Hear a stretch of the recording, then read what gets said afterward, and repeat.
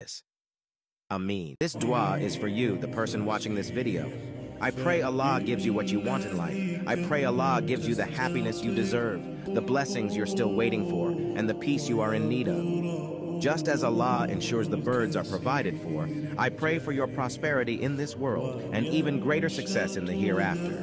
May Allah elevate you in life through your struggles, and may your faith remain steadfast in the grand design He has set for you.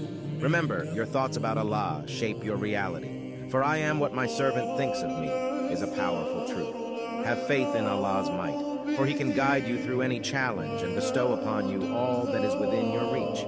Allah does not burden a soul beyond what it can endure. So in the face of life's trials, trust that Allah knows your strength. He believes in your resilience even when you doubt it. How beautiful is that? Stay steadfast, for you are stronger than you think. Believe in your potential and embrace the beauty of Allah's faith in you. You've got this.